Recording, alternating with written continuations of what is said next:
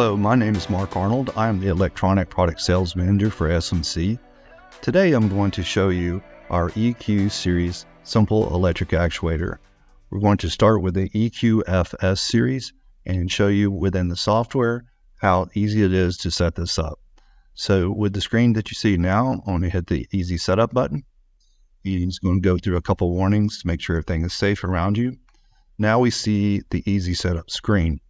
What you'll notice is on the upper left, we see the operation mode is single solenoid mode.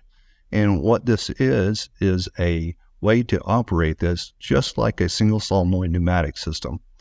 You can see the settings here to move to the opposite end. This is the end away from the retract stroke. This is the acceleration values, speed values, and deceleration values.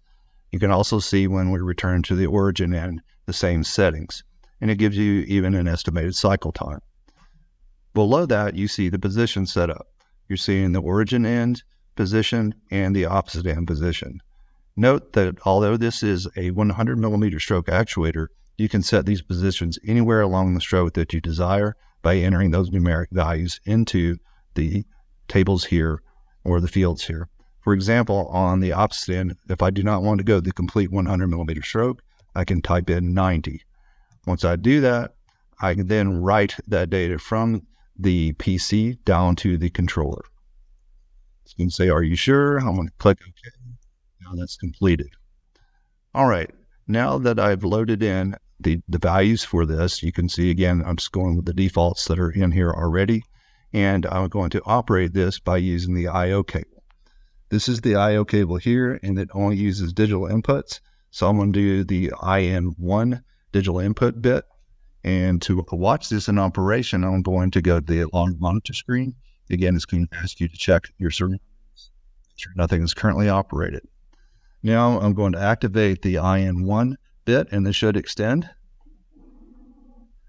Notice it extended all the way. When I remove that input, it retracts. Again, if I start extending and remove it before it completes stroke, it'll retract. This operates just like a single solenoid pneumatic system, pneumatic valve. Okay, now let's say we want to operate this like a double solenoid valve. So let's go back to the Easy Setup screen. So I do that, I can change the mode, go into the double solenoid mode, and then I'm writing that down to the controller and saying, okay. I'm going to have to make sure I turn off the motor here. So bear with me just a moment while I do so.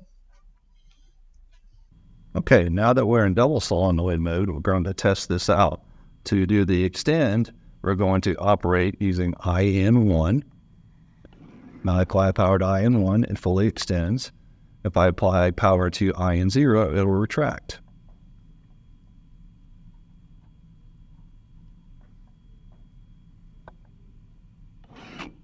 And you notice that the speed is different because that's the way we set it. Also notice that I do not have to hold down the power on the inputs, so I can just momentarily touch it and remove that. It'll still continue on, just like a detented double solenoid pneumatic valve. Okay, we're going to see how the operation is done with the 3-position closed center. So I'm going to go in here to go to the closed center mode. And you'll notice in the closed center mode, now there is a 3rd position. And we can choose that 3rd position anywhere along the travel. It doesn't have to be in the exact middle. So we can choose anywhere we want to with that. I'm going to go with the default values of the speeds, acceleration, and position. I'm going to write that data to the controller, and then I'm going to cycle power to the unit itself. So now we've cycled power, and we should be in closed center mode. So I'm going to reconnect to the actuator. I'm going to go to the alarm monitor page. So you got to click to the warnings again here. And now we should be able to test this. The unit's currently extended, so I'll need to retract it. By doing that, I will have to use IN0. You see that IN0 is applied. And now I'm going to go ahead and apply IN1 to extend it. Again, I'm going to use IN0 to retract it.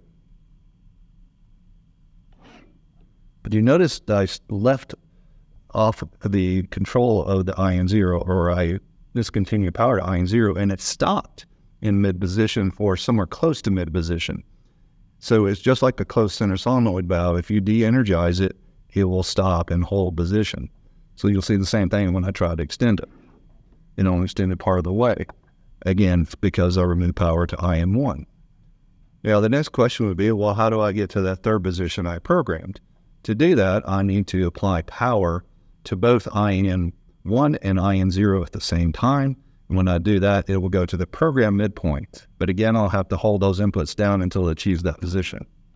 Then you'll see output 2 come on as well to verify that it's in position. So again, you can see now, very simple, 3 ways to set this up. Single solenoid mode, double solenoid mode, and closed center solenoid mode. Hopefully this gives you a good idea how this is so simple to operate with just 2 digital inputs and 2 digital outputs to verify a position. So again, it operates just like a pneumatic system with a solenoid valve and 2 switches on the sensors of the cylinder. Thank you.